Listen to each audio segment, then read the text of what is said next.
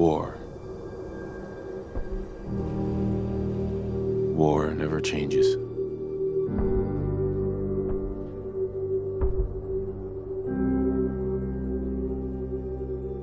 In the year 1945, my great-great-grandfather, serving in the army,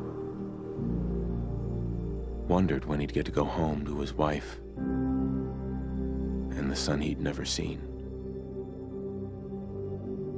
He got his wish when the U.S. ended World War II by dropping atomic bombs on Hiroshima and Nagasaki. The world awaited Armageddon. Instead,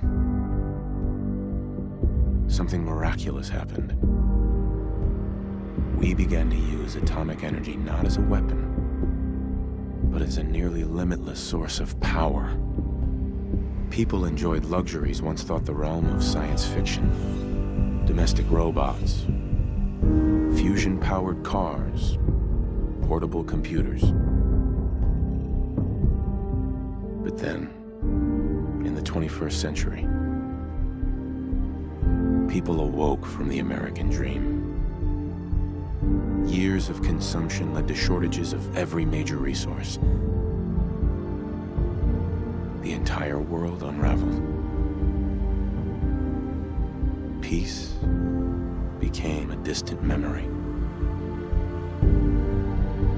It is now the year 2077. We stand on the brink of total war. And I am afraid. For myself, for my wife, for my infant son. Because if my time in the army taught me one thing,